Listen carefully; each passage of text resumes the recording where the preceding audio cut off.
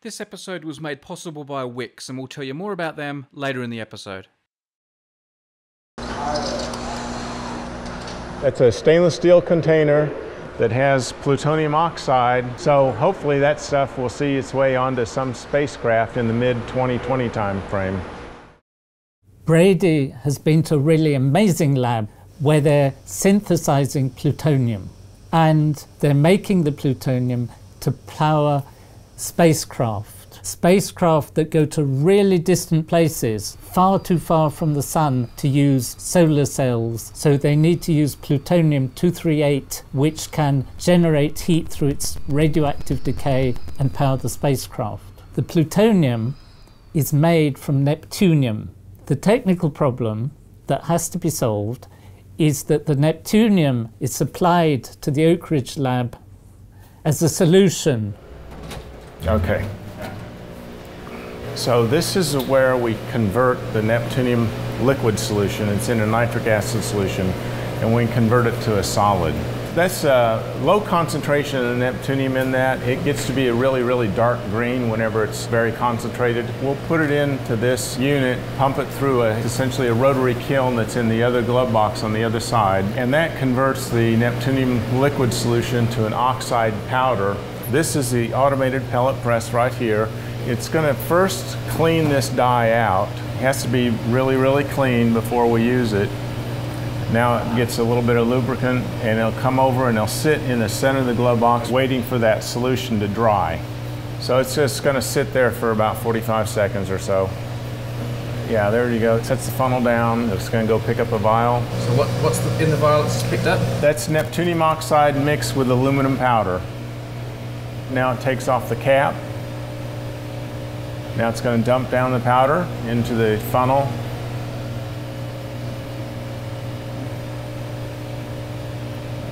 Now it's going to replace the cap on the vial.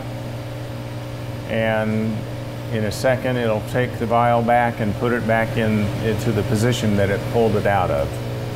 Now occasionally there's a little bit of powder that's left in the top of the funnel, so it's going to pick up a little tool and brush the powder into the die. That fat part of the unit is what we call the die, and then the punch is on top.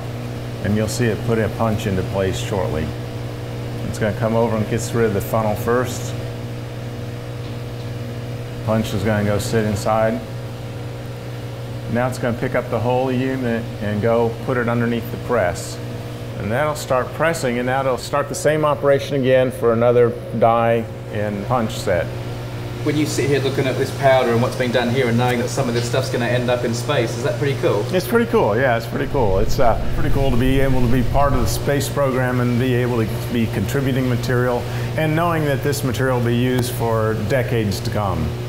The automated process almost seems very human, doesn't it? Like giving something a little shake and a little tap and the little habits that one might do in a lab. It's amazing. Well, I think the reason why the robot has been made to mimic a human is because we know what a human would do and we know what works. If you were trying to do some really sophisticated new process, you'd have to do endless experiments to see whether it works or not. But we know that a little brush of the funnel or tap is going to work. So it's easier to automate that than to reinvent some new process.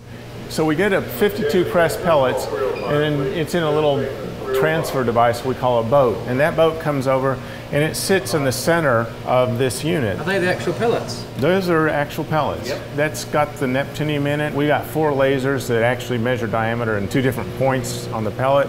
Now it's just searching for the center of that pellet. Just a vacuum device to pick that up. It's measured the diameters. Now it goes, sets it down. Now it's going to measure the length. Yep. It's been approved. So now it puts it in that cassette. The pellets get put down into these little holes, and there's 53 holes around the perimeter on both the inside and the outside. That holds enough pellets for one target. We unload those next door, and we just drop the pellets down into the target. That's the whole process of building a target. So for us, the big deal that we have here is the fact that we're going from making about 40 to 50 targets a year to making it at least 200 a year, and then eventually we'll get another line on the other side of the room, and we'll be making around 400 pellet targets a year in order to make the production we need to supply NASA. They want more and more, and actually we think that going into the latter part of the next decade, we'll probably be asked to increase our production. But that's something that we talk to NASA about on a routine basis. So it's a program where you got to plan for the next 10 years. You can't just plan what you're going to do tomorrow, because by that time it's too late. You can't do anything about it.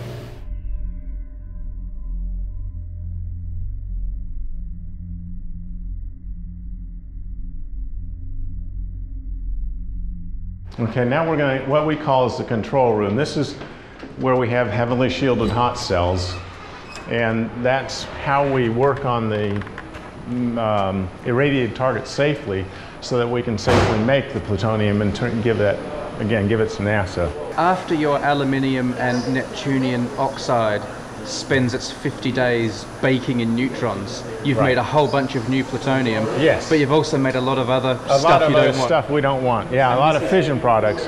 And this is where you do the chemistry. This is where we do the chemistry. The radiation dose is just too high to handle in anything but a heavily shielded hot cell. This is 4.5 feet of shielding. It's a combination of lead glass and mineral oil.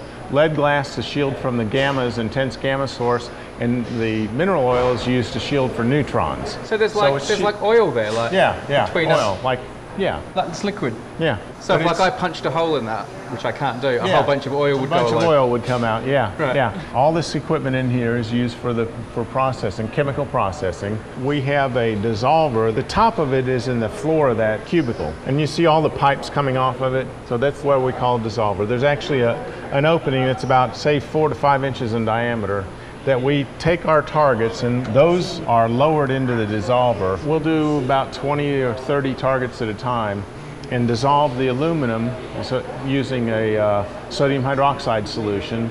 And then once we've dissolved all the aluminum, we decant that, get rid of all the liquid waste, and then we come back and hit the actinides with concentrated nitric acid. Concentrated nitric acid will dissolve the actinides, and that allows us to start doing the chemical processing to separate the plutonium and the neptunium from the fission products. Have we got some targets in there that we could take a look at? Yeah.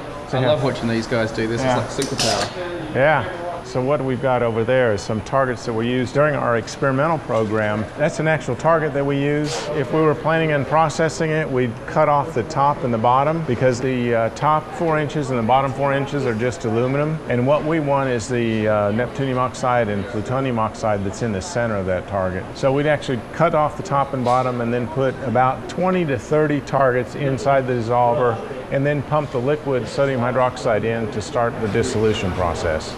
So each one of those targets is going to give us just under 4 grams of plutonium oxide as a product. We have to run through around 400 of those a year in order to make enough material. One thing that's kind of cool about the neptunium plutonium is they'll turn certain colors. So if you see a color exiting in the right way, you're pretty confident that it's working right. So if you see dark green going out, your neptunium's going out. If you see kind of a purplish or magenta color coming this other way, you've got your plutonium. So you can visually kind of see what's going on, which is kind of cool. Then we have a lot of ways we actually measure those concentrations to get very precise results. What do you think when you see these people that have to work with something that's just so dangerous? Like, does it give you chills? Well, I find it exciting. Of course, although the material is dangerous, it's so well protected, or they're well protected from then, it isn't dangerous, but you always wonder what would go wrong. And I think it's a really good lesson to us chemists about how you can do really quite dangerous experiments if you take the right precautions and have the right equipment. Accidents happen in chemistry when you use the wrong equipment or you don't take precautions. Can you run the arms, Bob, or you haven't got? I have no. Did you used to do it, or is it never? Never tried. My first chemistry experiment in a lab, we were doing a very complex separation, and I had it in a little bottle, and then as I was moving around, I dumped the bottle on the ground and had to try to sweep it all up, and I didn't get a very high grade on that experiment. No, that was not. Yeah, I leave it to the experts. Yeah.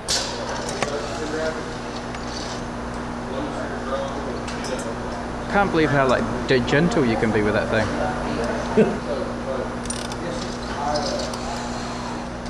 That's a stainless steel container that has plutonium oxide made in what we call our Campaign 3, which we did last spring. And so this material is going to be held in self until we get the capability to be able to ship it out to Los Alamos. So hopefully that stuff will see its way onto some spacecraft in the mid-2020 time frame. I really liked how our guide was so excited and pleased that he was participating, albeit indirectly, in a space mission. And I think it really demonstrates how even in really weird technological events like spacecraft going to Pluto, underneath and backing it all is a chemist. Yeah. Cool. This video was supported by Wix, which also happens to be who we've used to make this new Periodic Videos website. It's pretty nifty, hey? And here's a little sneak peek under the hood, where we've used Wix to design, make changes, get things looking just right. I have to say I've been really impressed by just how much control you have over a Wix site.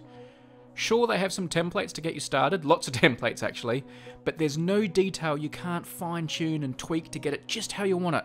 No little bell or whistle you can't add to get your site doing what you want it to do. Just imagine what the periodic table might have looked like if Dmitry Mendeleev had used Wix. Now to check them out yourself, go to wix.com/go/periodicvideos. There's the address on the screen, wix.com/go/periodicvideos. And our thanks to Wix for supporting this episode.